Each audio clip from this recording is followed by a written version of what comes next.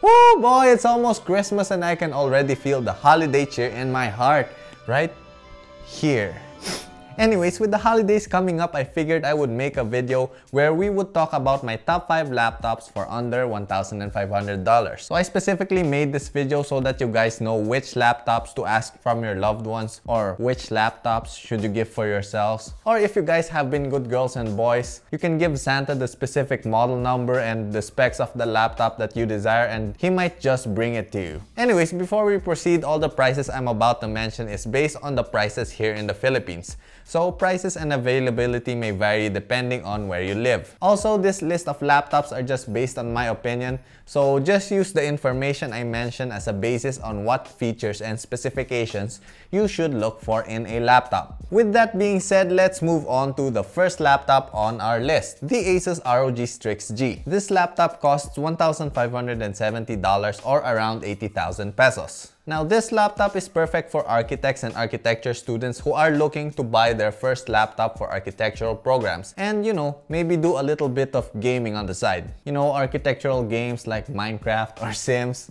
so you don't feel guilty about gaming when you have a project due the next morning. Anyways, this laptop has a 15.6-inch screen, which is the perfect size for a laptop. Anything bigger and you will have trouble carrying it around, and anything smaller and you are gonna need to use a magnifying glass just to align your lines properly in AutoCAD. So this has a 9th Gen i7 9750H processor, which has 6 physical cores and 12 threads. Which means you get more cores for multitasking, so you can switch between AutoCAD and SketchUp with no problem. And you will also get faster render speeds for CPU-intensive renderers like V-Ray. As for the RAM, you get 8 gigs of RAM, which is all you need for everyday Revit and AutoCAD tasks. Just make sure you don't have too much Google Chrome tabs open. You know, that browser just eats up RAM like crazy. So for the graphics card, this laptop has a GTX 1650 NVIDIA graphics card, which has 4 GB of VRAM. Basically, what that means is that this can handle 3D models with lots of faces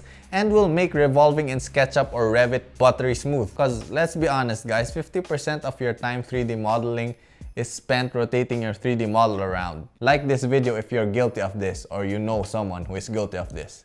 Anyway, moving on. Lastly, this laptop has 512 GB of PCIe M.2 NVMe SSD. I know that just sounds like I had a stroke mid-sentence and just mumbled out a bunch of random letters. But basically what that is a high-speed storage where you can save your large files faster. Cause you know, when you're working on a really important project, you gotta save every 5 minutes. And sometimes it takes forever to save, so this SSD storage solves that problem and reduces your save times. Aside from this SSD, you have a 1TB hard drive where you can back up your project files for long-term storage. Remember guys, always create multiple copies of your files. Take it from me, I learned that lesson the hard way. Anyways, other features of this laptop is that it has an RGB lighting on the bottom of your laptop and on your keyboard. So if you're into that RGB master race lifestyle, this is the laptop for you. The only downside to this laptop is that it doesn't have a webcam, but who uses their laptop's webcam anyway? Your grandparents? I don't know where I was going with that joke. Anyways, that is our first laptop. The next laptop on our list is the MSI GF75. I'll place the actual model number on the screen and in the descriptions below because it's long AF and I will sound like I had a stroke again. Anyways, this laptop is a bit cheaper than our first laptop at around 1,500 US dollars or 75,000 pesos since it is on sale as of recording this video. So this one has similar specs as our first laptop, meaning it has the same i7 9750H processor, same 8 gigs of RAM, and same GTX 1650 graphics card. The only difference is that this only has 256 GB of super fast SSD storage, and the keys can only light up red, as opposed to the RGB keyboard of our first laptop. But this one has a larger screen at 17.3 inches, which is almost 2 inches bigger than our first option, which makes this laptop better for media consumption and 3D modeling, if you don't mind the extra bulk. In my opinion, I would choose the first laptop on our list over this one because of the better specs, but when it comes to the looks, I prefer this MSI laptop because it has a sleeker and more professional look to it. The next laptop on my list is the Lenovo Yoga C640, which comes in at roughly $1,300. So unlike our first two laptops, this one has a 10th gen i7-10510U processor, which unfortunately only has 4 cores and 8 threads, which is like 2 cores less than our first two options. And it only has Intel's integrated graphics, which means that this does not have a dedicated graphics card, meaning you can only model residential houses with this laptop. Anything bigger and more complicated than that will definitely make this notebook struggle. So why did I place this notebook on my list, you say? Well, this notebook is for those who already have a powerful rendering PC at home and is looking for a light, portable laptop that they can use at school. So one of the features I love about this laptop is that it can be folded into this tablet form factor, where you can use a stylus to create drawings, sketches, and anything that your heart desires, like weird Sasuke drawings or stuff like that. Anyways, if you're looking for a laptop that perfectly complements your rendering PC at home, this Lenovo laptop is a great choice you should look into.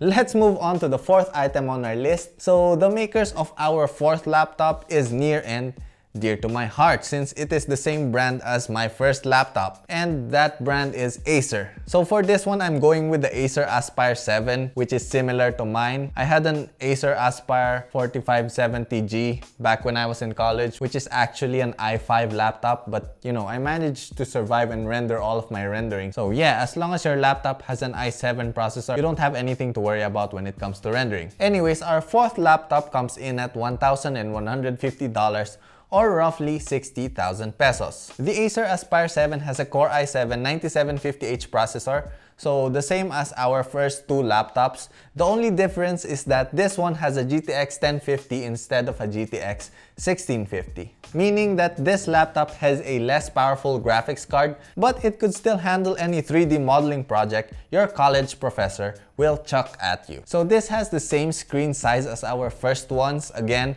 at 15.6 inches. So aside from those other specs, this laptop has 16 gigabytes of RAM, which is twice that of our two listings. Now, this will come in handy when you are trying to render large scenes and when you are multitasking with more than 2 modeling programs open. So for those of you who may not know what RAM is for, it is kinda like a pocket that your computer utilizes to temporarily store information regarding programs you are using. So for example, you are going to render with V-Ray.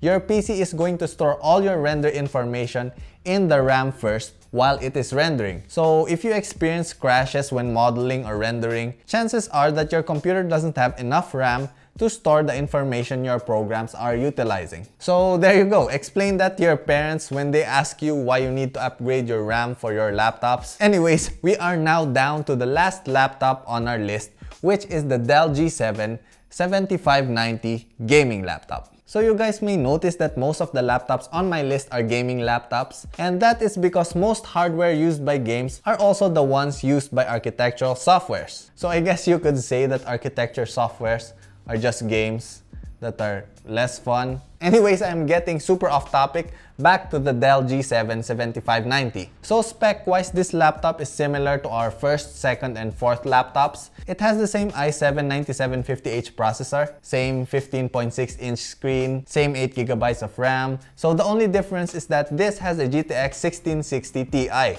which is the most powerful video card on our list. This video card can handle any model you chuck at it without even breaking a sweat. But this comes at a price. This laptop comes in at a discounted price of $1,500, but its regular price is at $1,700. So if you can find a store that sells this for $1,500, then it's your lucky day, since it is the most powerful laptop on this list graphics-wise. So basically what this means is you can run any new AAA game title on this thing, no problem. So what are you guys waiting for? Bring out your Christmas stockings, milk, and cookies, and start writing to Santa to bring you one of these laptops listed above. And with that weird outro, I guess I will end the video right here. So don't forget to subscribe to become a member of the Archi Squad. Thank you for watching. I will see you on my next video. Happy holidays, my dudes. Flying peace!